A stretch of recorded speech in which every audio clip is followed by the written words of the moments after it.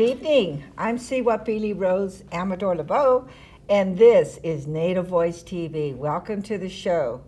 Today we have with us Antonio Gonzales. Antonio is the director of AIM West. Welcome, Antonio. Thank you. And Dr. Melinda Micco. And you are a professor at Mills College. Yes, I am. Welcome to both of you. Today's subject is going to be on mascoting, and I'm going to start with reading a letter to you. I've been telling you we have a site on Facebook, and I actually got a message on Facebook from one of our, I don't know, well, I can't say our viewers, she's from Illinois. I don't know how she heard about us, but she did. And she wrote me this letter, so I'm going to read you the letter, and then we'll talk a little bit about mascoting and how it impacts Native people. So my name is Xochitl Sandoval.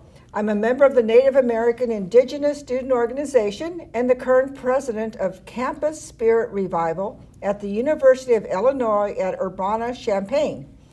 Being that you're the host and executive producer of Native Voice TV, was wondering if you would be willing to collaborate with us on educating people on the issue we are facing with the retired chief mascot. The mascot was retired in 2007.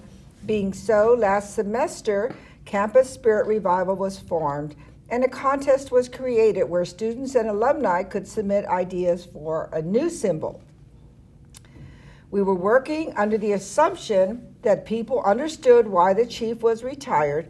However, we were proven otherwise when pro-chief people created Stop Campus Spirit Revival and began to fight to either bring the chief back or force the university to remain without a symbol.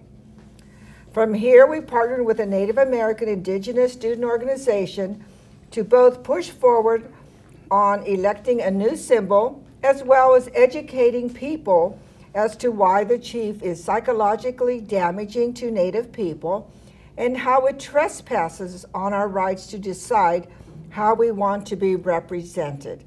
And Dasakamati, thank you, from Xochitl Sandoval. And based on this letter, I contacted Antonio because AIM has been very involved in the issue of mascoting for many years. And as a result, he did speak with Xochitl. He had her on his radio show, and I understand you had a show on this issue.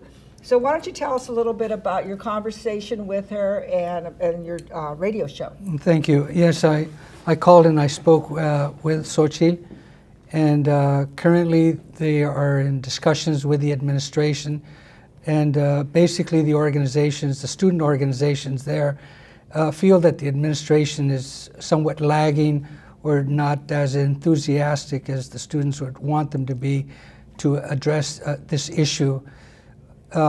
Replacing from the former mascot to a current one is still in a pending state, and they'd like to have this taken care of, but it seems like the administration is somewhat lagging.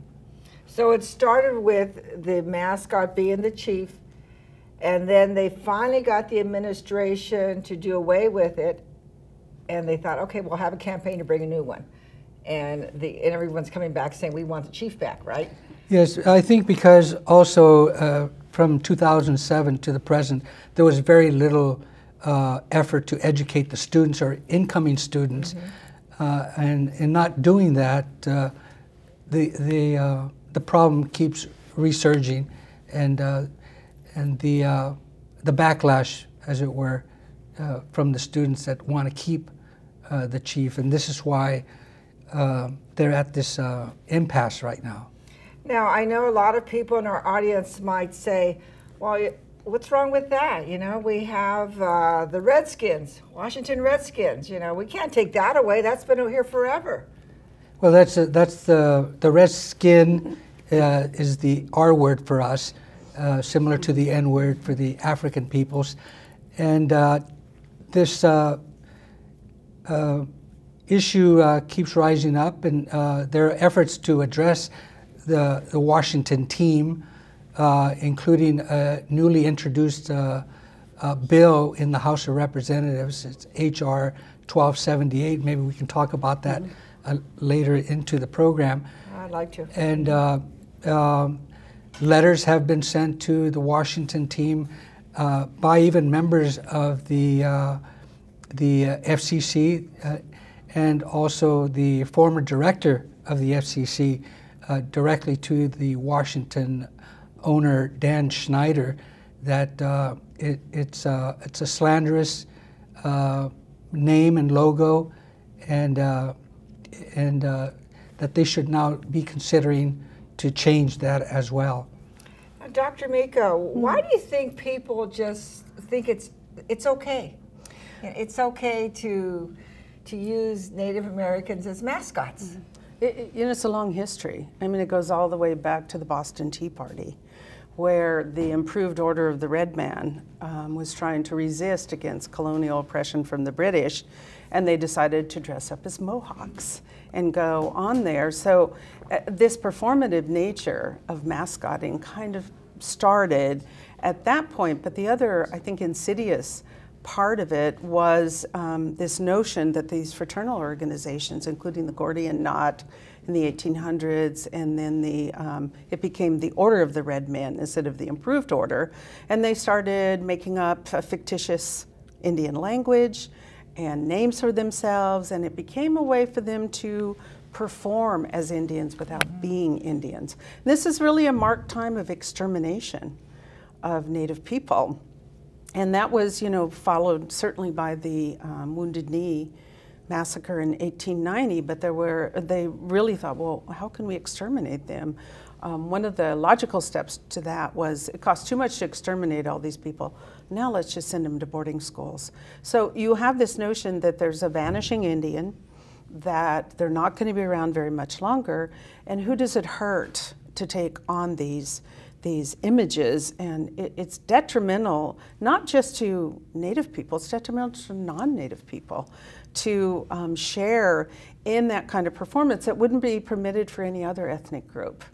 That is so true. I just saw something on Facebook, and it was a picture of Sambo, when they had Little Black Sambo, and they had the restaurant chain Sambo. Yes. And there was the character, and it's next to the Cleveland Indian one, saying, why is this one not okay and this is okay? It's acceptable. And I know we had a picture of the Cleveland Indian, and maybe we could find it there to put it up on the screen. But it's, very demeaning, and people think it's okay to do the chop at the at the games, and they think, oh, it's just fun. And the first thing they say is, well, there's the Fighting Irish. But that was chosen by them. I mean, that is coming from within the group, and certainly there's some Native people who support these mascots and don't see the harm in that. But do we let some people say it's okay and then give that permission? It's really tied to capitalism too. It's tied to a commodification of an image.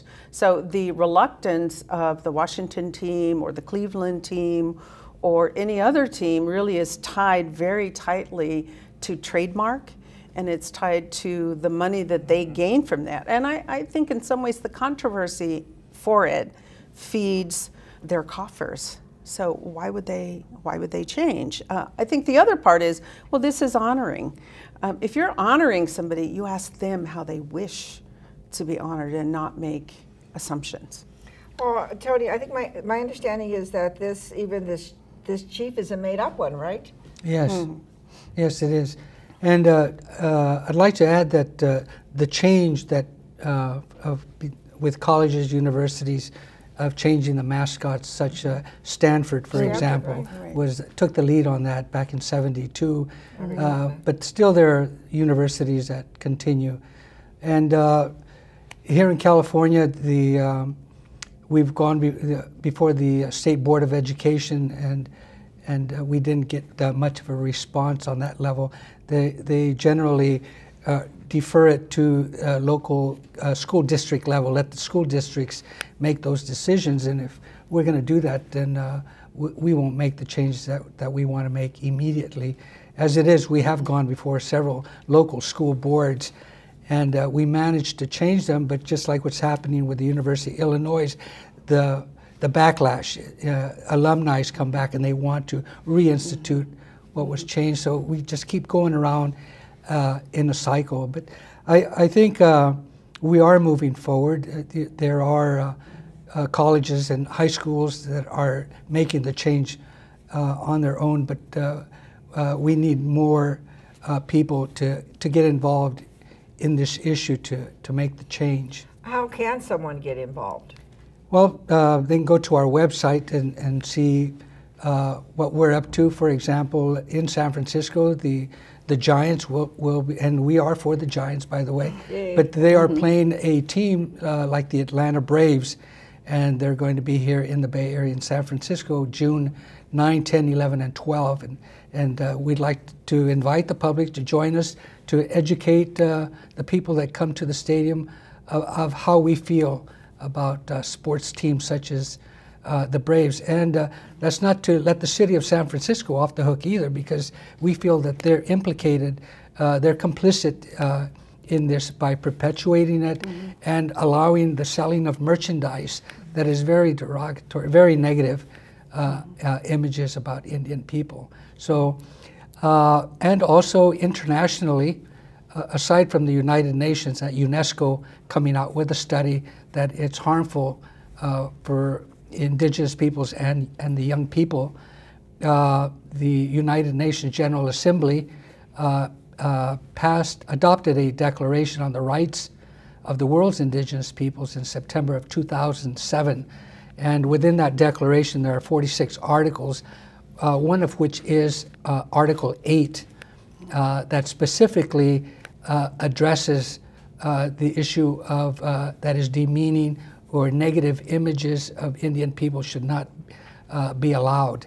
So we hope that this declaration that has been signed, adopted by the entire world community, of course, the United States being the last one, in 2012, December 2012, President Obama announced that they are supporting and endorsing the Declaration on the Rights of Indigenous People. So we hope that that puts some emphasis to our desire to remove these negative images of Indian people. It really affects the young people, our children as well. And we don't have to go so much into the social aspects, but we have the highest suicide rate as well. So we feel that this is a contributing factor, that their parents are being laughed at every Sunday or whenever these sports teams come to our cities to play. Right.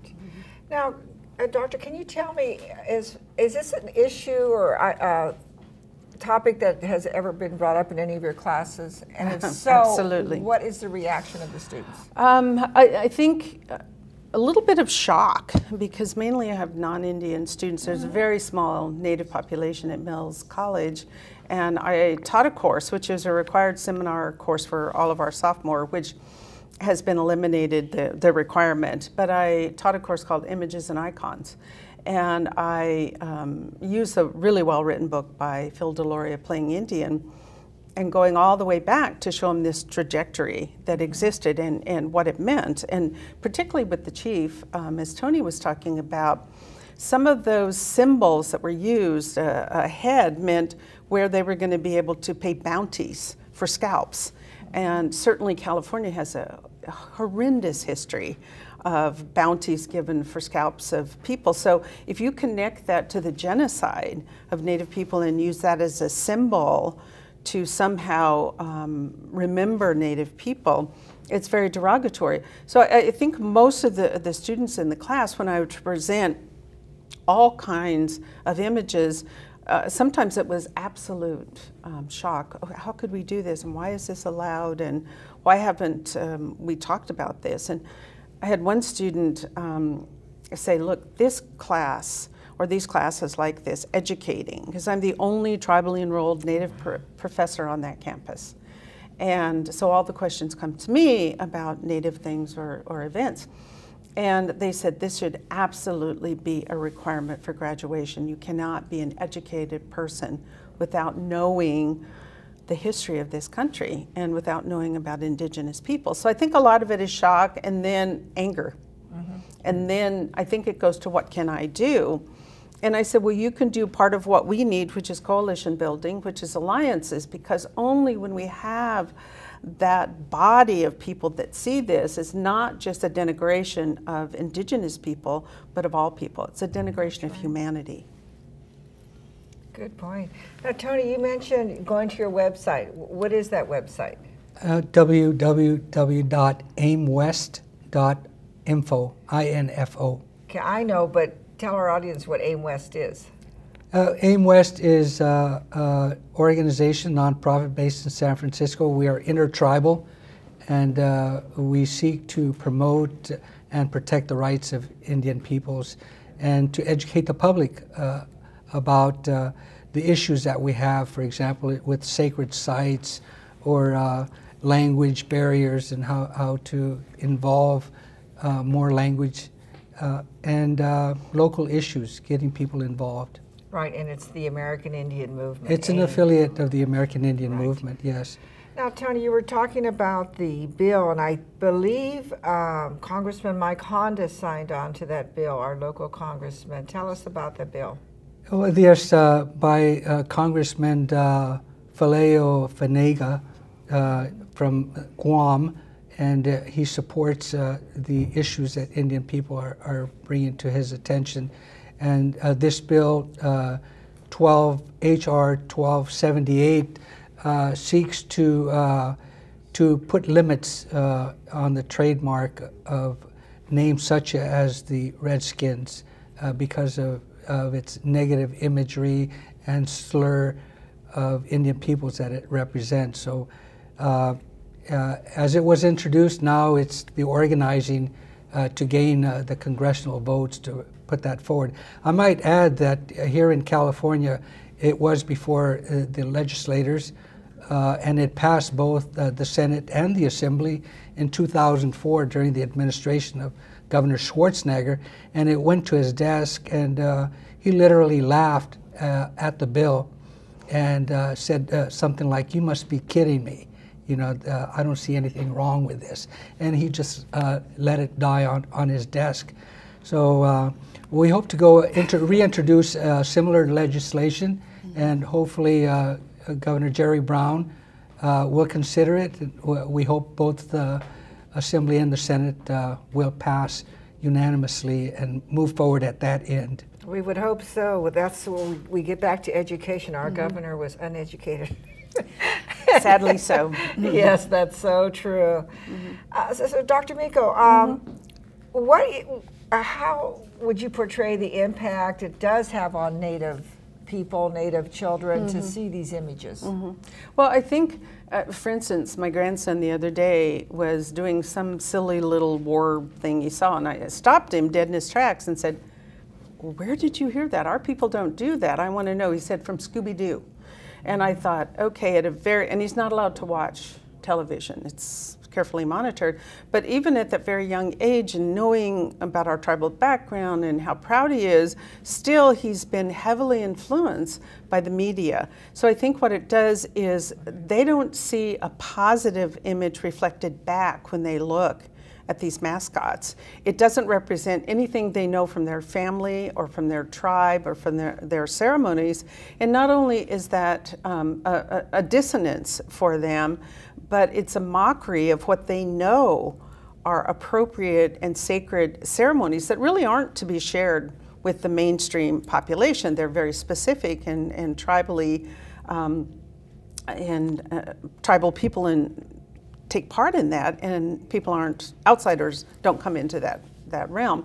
So I think what it does is self-esteem. We have some of the highest dropout rates in education, and usually that starts, one would think maybe high school, college, whatever. It's about 9. Now 9 years old is when they have an awareness of, I'm different from my outside person, and what is mainstream say about me, and how is that reflected. And that's when you get, and Tony mentioned too, our high rates of suicide, and we don't know how much of that is embedded in the self-esteem of children and what they see reflected in very erroneous messages. You know, Hollywood has been a great creator of those very flat images of Native people, and has probably done more. So what we know as mascots have been atomized to the Plains image. And a lot That's of the right. things that are being used as mascots have to do with Plains people. The landscape is probably in Monument Valley, but that imagery really is Plains people. So that stands in for over 500 nations with diverse languages, cultures, ceremonies that people don't understand. Students say, well, what happened on contact? Why didn't you all get together and fight everybody off? And I said, I have two words for you, Palestine and Israel. That is the same land base and that same conversation. They're two separate nations with two different ideologies. We're 500 nations with different ideologies, and some of our traditional enemies, but we don't have to be united because we're separate and we're distinct. We want to maintain that distinction, and it's hard in the face of all of that media and the onslaught. And at the very, very young ages where children are seeing this is disastrous to their self-esteem. Wow. Yeah, I'd like to add that Dr. Micco, I think, hit it on the head, that in terms of the culprit, so to speak, and that being the media plays a big part in educating the country today, and the code of ethics hasn't really been established within these journalists, evidently, because what they've managed to do is to be a part of this institutionalizing the racism that we're confronted with today, including the images that Hollywood is producing, and I might add even the Department of Defense with all this military arms and machinery, the helicopter, the Apache, the Tomahawk missile, and even the naming of Osama bin Laden as Geronimo, which is sacred warrior in our community. You know, all this adds to this form of discrimination and racism that separates and makes a distinction of who they're teasing or demeaning in this way. Can I add something to that too, Tony? In all the wars, including the present one in the Middle East, when they're going into territory, unknown enemy territory, it's called going into Indian country. I know. And that's still us versus them. I know. And if we're still using that language to depict, we're still perpetual enemies to the United States or enemies within the border. And I was looking too when I was doing research for this show about any other community internationally that's been degraded in the same way. And the only ones I came up with were Muslims who have been equalized to terrorists. But I was looking for any other ethnic group, Sami, Ainu. I could not find any other people that have been denigrated to this extent. And also I think through Hollywood and some of the media, that's been projected in the international realm so that people outside are playing Indian, you know, in Germany, Czechoslovakia. So you keep it repeating cyclical, and then they come to the United States looking for those real Indians and looking for the prototype, and they don't find. We had you probably know her, a woman veteran on the show, and she was saying they would be in their meetings and they'd be talking about, you know, the enemy territory, Indian country. And, you know, she's like, here she's fighting for our country, she's Native American, and they're referring to enemy territory as Indian country. You know, I mean, so it's... Well, I'm a Vietnam veteran myself, and I was there in 69, and 68 and 69, and I walked in the point element, and I was put in that position because Indians or Chicanos are supposed to be alert and more aware of everybody. So it goes into that too. So we're even put in dangerous situations because we're supposed to be able to figure it out faster. Have you seen any improvement in the school systems on education as far as Native Americans go? You know, I would like to think there's a little bit of improvement, but I always ask my students, what did you learn in 4th grade? The 4th grade, particularly in California schools, are the missions. And what did you learn? What did you know? Because it's been a long time since I was in the 4th grade. And most of them say, you know, we're learning the same thing. So I said we're making dioramas of the mission, And I said, well, this is really akin to making a concentration camp, whether it's a Nazi one or whether it's a Japanese internment camp. That is akin to what this is. And also the way they use it, it sounds almost benign, that California natives went to the mission to work and weren't conscripted. And also even the use of slavery, it gets very touchy in that area, that people don't want to assign that label to what was done in mission schools. And I think that it's still there and somewhat discouraging. And I see students feel a little bit of anger. These are non-native students about, why was I sold this bill of goods? And why is it I had to go to college in order to find out some reality here? And I said, I can't speak to that, because we had a coalition of graduate students and professors when I was a student at UC Berkeley to change the curriculum, to alter it. And there was such a pushback against that, because again, it's tied to consumerism and to the money that's invested in textbooks, which is a big industry. And changing that, what they might see as a minority position, but it really isn't. This is about the United States and how was it formed in opposition to indigenous people. So it's not a revisionist history, which is one way to really devalue it. It is really a comprehensive history. And what harm would it be to hear all of the other stories of this? Wow, I think we just touched the tip of the iceberg, but I want to thank Xochitl Sandoval for bringing this to light so we could talk about it on the show. It's something we had been wanting to talk about for a while, but thank both of you for your contributions to this topic. And I would hope you at home would educate yourself to this whole issue of mascotting and think about it. It's not just, don't just take it for granted. Well, that team's been there for a long time. There's a lot more to it. And come out June 8th, 9th, and 10th? 9, 10, 11, 12. Yes, and help out. And like us on Facebook. We'll see you again next Sunday.